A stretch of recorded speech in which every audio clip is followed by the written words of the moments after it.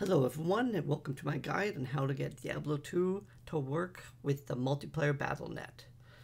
So my first piece of advice is to make sure that the Diablo 2 installation you're using comes from the Blizzard website.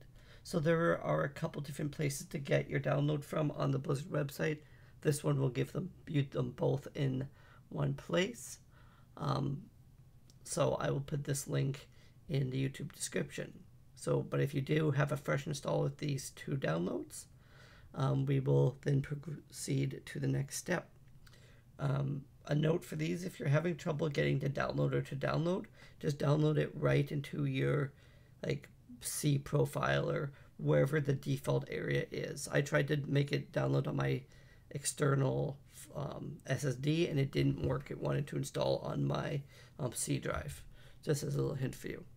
So when we launch up Diablo here, the gateway we have to select is Asia. If you select any other gateway other than Asia, it's actually going to error you out. And this is probably the error you're having and why you cannot connect to Battlenet.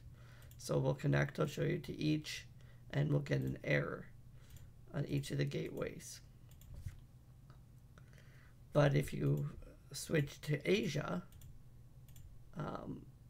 they will actually pass you through and let you download the patch. So you might have to authorize the app to go forward. You'll get an update that says your update has been completed. Okay, so then your game should refresh and then you'll be good to go.